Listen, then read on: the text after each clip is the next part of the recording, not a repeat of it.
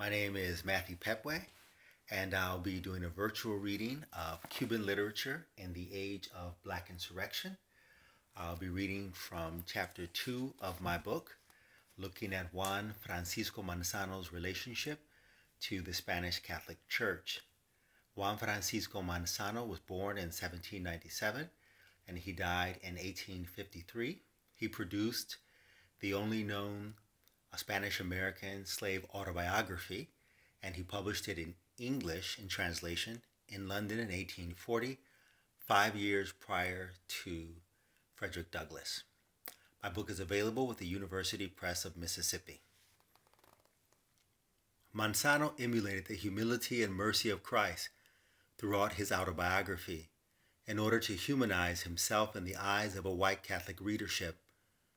Manzano regarded himself a manso cordero, meek lamb, who by the force of circumstances transformed himself into a roaring leon, lion.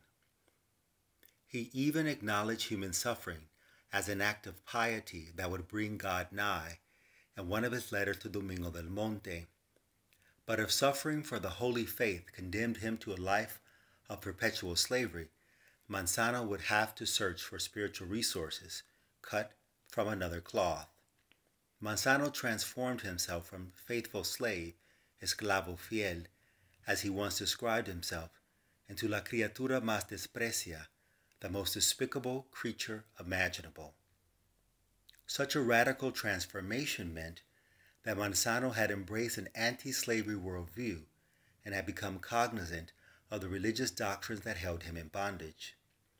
Notwithstanding historical precedent or Spanish legal theory, Manzano's mistresses rendered him property that could be disposed of as according to their whims.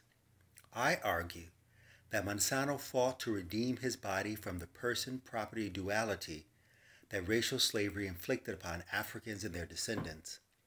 But in order to redeem his body from slavery, Manzano had to wrest control of the symbolic practices, both racial and religious, that Cuban slave society wielded over him. Slave traders captured millions of men, women, and children on the African continent, marched them to the sea, and transported them to the Western Hemisphere in some 36,000 voyages. But they could not hold those bodies in captivity unless they also stole their minds. Manzano struggled to unshackle his mind, for it was the theft of the mind that made the African-descended body compliant to the dictates of white supremacy. Thank you. Ashe.